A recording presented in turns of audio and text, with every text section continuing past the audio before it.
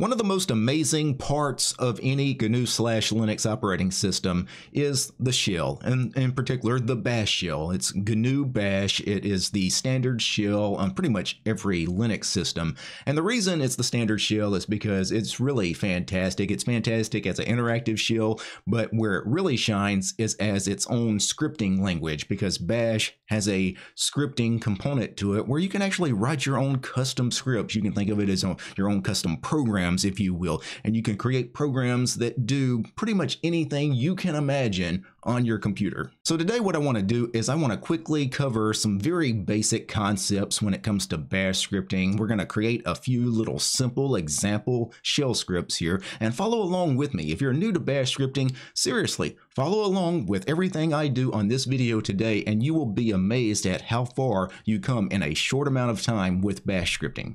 So the very first thing we need to do before starting our scripting is to open a terminal, because we need the bash shell, and obviously to get to the shell you need to open the terminal. Now, what shell is running in your terminal? On most Linux systems it's going to be bash as your default user shell, but not always. Some Linux distros have ZSH as the default shell. A few of them have fish as the default user shell. If you're unsure what your default user shell is, you could do an echo $shell all caps.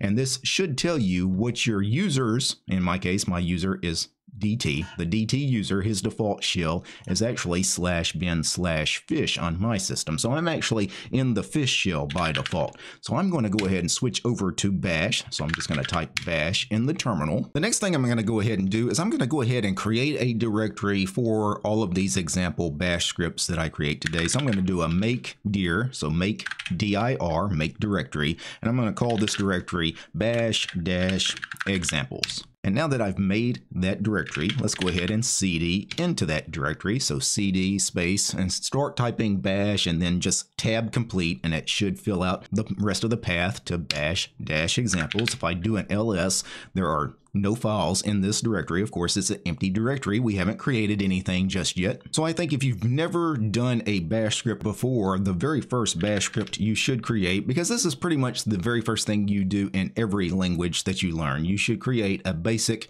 hello world program. So let's go ahead and I'm going to open this with Vim.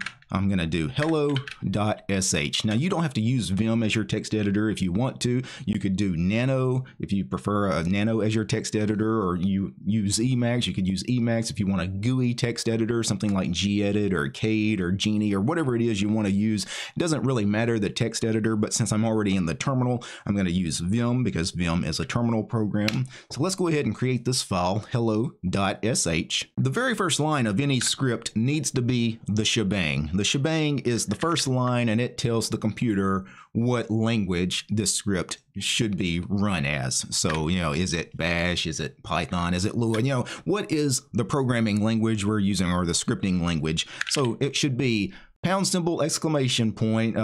Some people call it Crunch Bang, right? Crunch Bang. You remember the old Crunch Bang distro? That was their logo, was the $! Crunch Bang /user/bin/env space bash. So this obviously is the location to where bash is on the system. So this should always be the very first line of your script. Now, for a basic hello world program, let's start with assigning a variable. Let's create a variable. Typically, a variable is some variable name. You can create any name you want, equals, and then you assign it some value. So in this example, let's do string equals, and the string is going to be hello world ! And then next we want to do something with that variable that we just assigned a value to. So why don't we simply echo, and then inside double quotes do $string, echo string, where string is actually going to be substituted with the value hello world. Now let me write that, and let me go ahead and quit out of that script, and then let's run the script. Before we run the script though, we have to make that script executable, because by default hello.sh, we have not made it executable yet. So what you have to do, chmod, change permissions essentially, and do chmod space +x for turn on the executable flag for hello.sh. And now that we've done that, if I do a ls again, you can see now we have the executable flag turned on, meaning we can actually run this as a program. So let's run it as a program. To run a script, you need to do // and then hello.sh in this case. If I do that, you can see what happens. Well, it outputs hello world. And essentially, most bash scripts are going to be simple little scripts like this, where essentially all you're doing is you're telling the script to run a shell command of some kind. For example, echo is one of the standard like GNU core util commands. If I wanted to, I could go ahead and have this execute some other standard GNU core util commands like pwd, print the working directory. Also, go ahead and run the cal program, the calendar program. Let's go ahead and write and quit out of that. Once again, I will run hello.sh, and now I get hello world, and then pwd, print the working directory, so the path to the directory we're in, and then it ran the calendar program. So that's essentially what scripts typically are used for. It's, you know, when you have a problem to solve, or you have a series of programs or commands that you want to run in a particular order, you use bash scripting to kind of automate that process. Now that we've done the simple hello world program, let's do something a little bit more exciting, something a little bit more, I would say, intermediate level. So let's use a while loop, because while loops are very interesting. So I'm going to go ahead and create a file. I'm going to call it while-example.sh. You always end bash scripts or any shell script as .sh, just so it's obvious that it's a shell script. And now that I've created that, what does the first line need to be? Remember, it needs to be the shebang. So I'm going to go ahead and copy the shebang here into our script. And now let's go ahead and once again, let's create a variable and assign it a value. This time, let's use numbers. I'm going to call the variable x, and I'm going to say x equals 1. Now, earlier when I created a variable, you know, it was a string, right? And it was string equals, and then I had to wrap it in quotes. But since I'm assigning this variable as a number, I don't have to wrap it in quotes. Numbers do not get wrapped in quotes, so I can simply do x equals 1. And now let's do something with it. And let's do a while loop. So a while loop is while some condition is met, then do some command. And then it will just keep looping over that until finally we're done. So let's create a while loop using x. So let's say while and inside brackets. So you need an opening and closing brackets, and then $x for the variable while x, and we'll say -le is less than or equal to 5. So while x is less than or equal to 5, do some command, and let's just simply have it echo, this is the number, and then $x, and then all of that needs to be wrapped in double quotes because, again, it's a string, right? And so these are going to be actual words that are printed to the screen as output. So can you see what we're starting to do here? While x is less than or equal to 5, it's going to print out this is the number 1, this is the number 2, this is the number 3, except x is always going to equal 1 because we assigned it to the value of 1. So we actually have to increment x in some way. So what we're going to do is inside this do part of the while loop, we also need to go ahead and reassign x a different value. So x starts at 1, but each time the while loop runs, we need to go ahead and increase x in some way. So what I'm going to do is I'm going to go ahead and do x equals $x plus 1. So let's go ahead, and you can see I had to wrap that in parentheses, and I also included a $sign at the beginning. That's important. Now this $sign here is optional. The script runs just fine with or without the $sign in front of this x. So what's going to happen is when I run this, we're going to have x equals 1, and then the loop starts. So the very first thing it's going to do is echo, this is the number 1, and then it's going to take x, and the old value of x is 1, plus 1 is going to be the new value of x. So now x is going to actually equal 2, and then it's going to keep looping.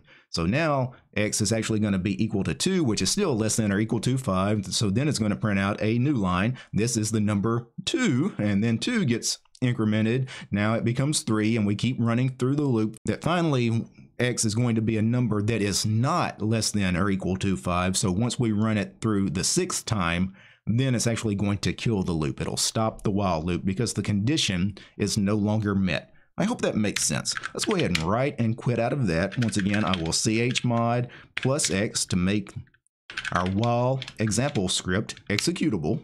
And now // and then while-example.sh to run the script. And you can see the while loop works as expected. So we get, this is the number 1, 2, 3, 4, 5. And then on the 6th time, of course, it doesn't meet that condition anymore and the while loop ceases to run. Now, before moving on, I do want to briefly go back into the while example script because there is something we need to talk about with number comparisons, because you saw me use -LE. -LE was less than or equal to, but there are other numeric comparisons you could do. You could do -LT for less than, -LE for less than or equal to, -GT for greater than, -GE for greater than or equal to, -EQ for equal, and finally -NE for not equal. So you've got all of those available for use. So let's go ahead and quit out of that and let's move on to the next example script, because now that we talked about a while loop, now we should actually talk about the if statement. So let's go ahead and vim, and I'm going to create a new file, if-example.sh. So this will be an if statement. Once again, let's go ahead and add the shebang for the top line. And then what I'm going to do is, first of all, I should explain what an if statement is if, and then once again, some condition. So we'll give it some kind of parameter that has to be met. And then if this condition, then run some command. Else, so if the condition is not met, do some other command. And then finally, fi to end the if statement. So if begins with if, and then finally to close the if statement, fi, so if in reverse. One other thing you could do with the if statement, you could also use something like elif. So this is essentially else if, so else if, and then give it a different condition, and then, run again a different command, some other command, right? So if this condition is met, run this command. Else if another condition that we give it is met, then do this other command. Else, if all else fails, then just do this command is essentially how if statements work. So let's actually do an if statement. So let me go ahead and delete everything I've already written. And since we've already learned about numeric comparisons, less than, greater than, less than or equals, etc., let's go ahead and do something similar with this if statement. So I'm going to do if, then I'm going to wrap this in double quotes because it's going to be a variable, and I'm going to do $1 in this case. I'm going to say if it's -GT, if it's greater than 100, then do something, if I can type correctly. Now you're probably asking, well, hey, you didn't assign any variable called 1, so what is $1? Well, that's actually a shell variable that is already set for you. What that stands for is it's user input. So when I run this shell script, I'm going to run name of script space and then give it some input. And my input, if it's a number, it's going to check if that number I gave it is greater than 100 or not. So if it's greater than 100, I want it to do something. So I'm going to tell it to run the command echo. Let's go ahead and echo, wow, that's a big number. Else means if what I give it is not greater than 100, then I want you to do some other command. In this case, I'm going to tell it to echo, small numbers don't impress me much. And then finally fi to close the if statement. So let me go ahead and write and quit out of that. Once again, chmod plus X and if-example.sh, and now let me / if-example.sh, and let's run this example script. And you can see it errors out because it expected me to give it some input, because that was part of the if statement. The $1, it expects me to give it a number. So let's actually give it a number. I'm going to give it 1,000. 1,000 is greater than 100. Remember, the if statement was checking if the number is greater than 100 or not. So let's run that, and you can see, wow, that's a big number. But what if I give it the number 10, which is not greater than 100? Small numbers don't impress me much. So that's a very basic example of an if statement. And of course, you could do a lot more with an if statement. And like this is a very simple kind of if statement, but you could run more than one command. For example, if the condition is met, I don't have to just echo, wow, that's a big number. Maybe I also wanted to go ahead and print the working directory. And in the else part, maybe I don't want it just to echo small numbers don't impress me much. Maybe I also want it to run the date command. Let's go ahead and try this out. So once again, I'm going to give it 1000. And now I get, wow, that's a big number. Plus I get the working directory printed out.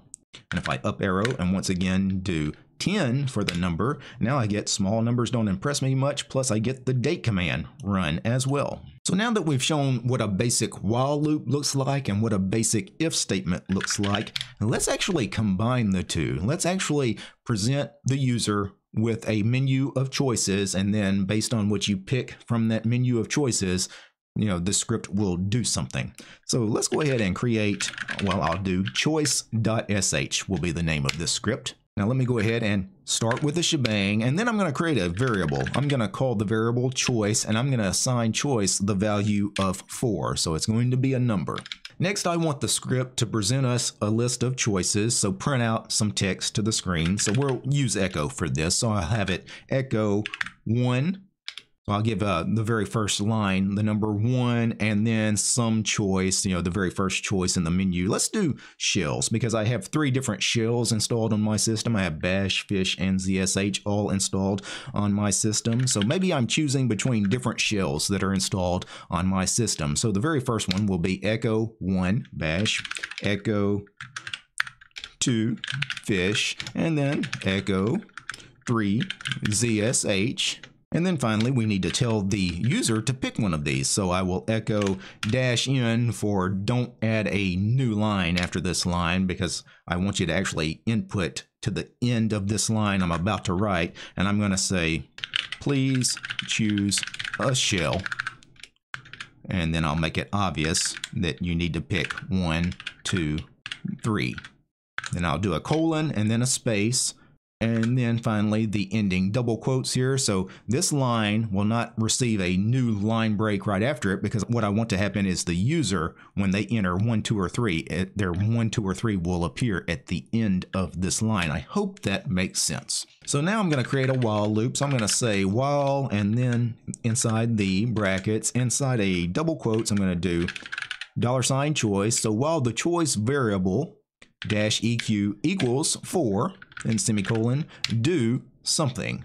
And what I want the while loop to do is I want it to read choice. So read is going to basically read whatever user input is given. So the user is going to answer this question here. Whatever they type is going to be choice. And remember, by default, we assign choice to be 4.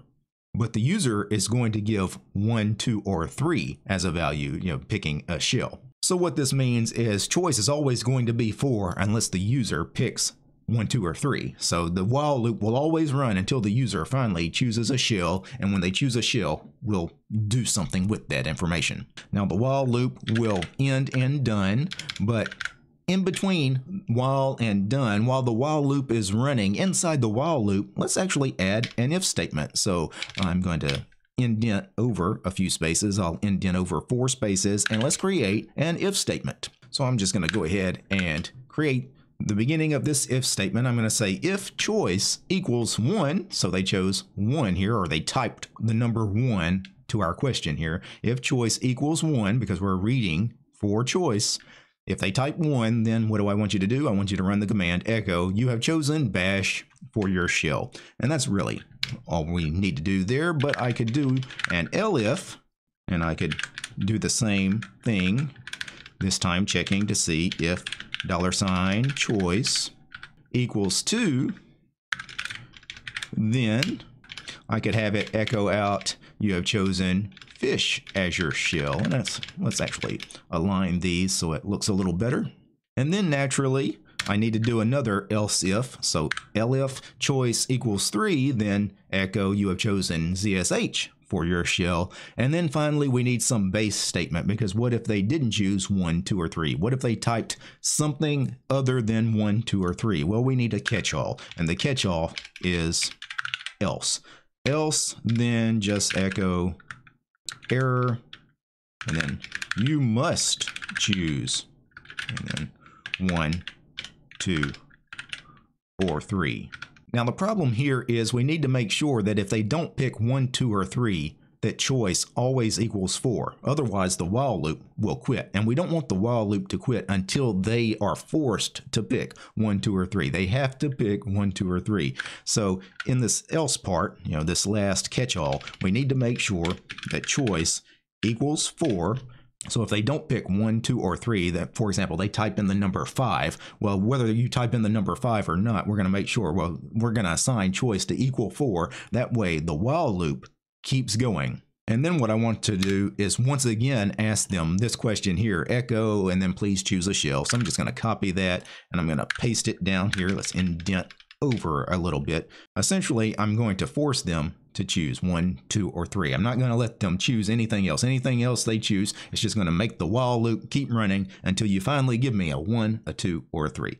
So let me write and quit out of that, and let's actually chmod this. So chmod plus x choice.sh, and let's actually see if this runs as expected. I'm not sure if this actually is going to go as expected, and it actually did not, because it says there was a syntax error near done in choice.sh. And this is the beauty of doing this kind of stuff on camera. Is sometimes I like making errors on camera, that way we get to investigate the problem.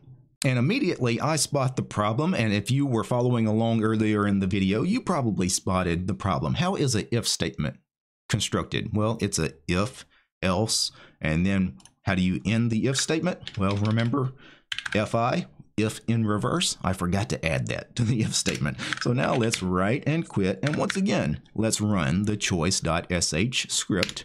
And now it prints out those echo statements, 1 bash 2 fish 3 zsh, please choose a shell, 1, 2, 3. And now if I enter 1, you have chosen bash, and then the script stops. Now I could make the script do something else after that, but right now that's all we wanted that script to do. Now let's run it again, and this time I'll choose 2. You have chosen fish for your shell. Let me up arrow and once again run the script. This time choose 3. You have chosen ZSH for your shell. And then once again, let's up arrow and let me give it something that's not a 1, 2, or 3. For example, a 5. And it says, error, you must choose 1, 2, or 3, exclamation point. Please choose a shell, 1, 2, or 3. 6, error, you must choose 1, 2, or 3. Okay, finally I'll choose 3. You have chosen CSH for your shell. Now this, of course, is just a quick example script, but if I wanted to do something with these choices other than just echoing, hey, you chose bash. I mean, you chose bash from the list. Well, what if instead of just printing out, hey, you chose bash, I also want you to go ahead and change my default user shell to bash?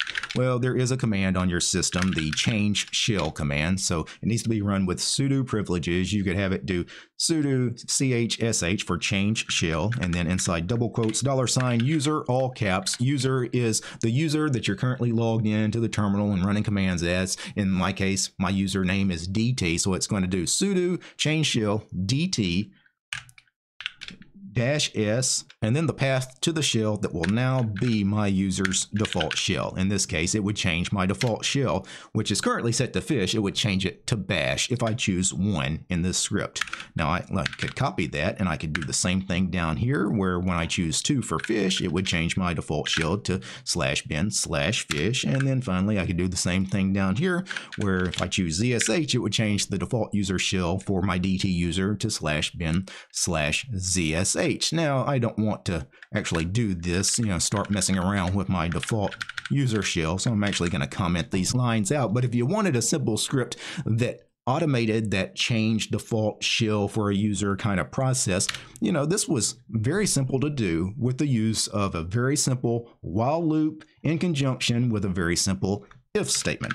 Let me write and quit out of that. So there you have it, a very gentle introduction into the world of bash scripting. You learned a little bit. You learned how to assign some variables. You learned how to compare numbers to see if a number is less than or greater than or equal to a different number. You learned how to do a simple while loop. You learned how to do an if statement. You learned how to read user input through a script. And, this stuff was very easy to do. I know a lot of people imagine that bash scripting is something difficult. It's going to take a long time to master. If you followed along with me on this video already, you're probably realizing, hey, this stuff really isn't hard at all. Now, before I go, I need to thank a few special people. I need to thank the producers of this episode: Matt, James, Steve, Armor Dragon, Darloff, Daedalus, GDR, George, Lee, Matthew, Mythos, Urion, Paul, Peace Arch, and Fedora, Realities for Less, Red Prophet, Roland, Solastri, Tenrin, War Gentoo, and Ubuntu, and Willie. These guys, they're my highest tiered patrons over on Patreon. Without these guys, this quick little introduction into the wonderful world of bash scripting wouldn't have been possible. The show is also brought to you by each and every one of these fine ladies and gentlemen. All these names you're seeing on the screen right now, these are all my supporters over on Patreon. I don't have any corporate sponsors. I'm sponsored by you guys, the community. If you like my work, want to see more videos about Linux, free and open source software, and bash scripting, subscribe to DistroTube over on Patreon. Peace, guys.